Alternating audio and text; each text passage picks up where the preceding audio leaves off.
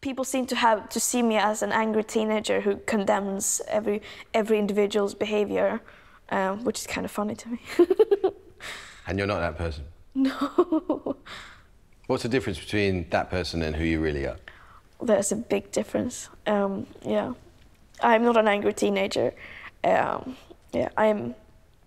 I probably don't take life seriously enough, like in private.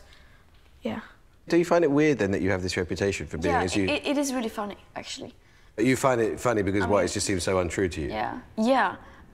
And I think the people I care about, who I meet, they know that it's not me. And if I meet people personally, they can see that I'm not angry.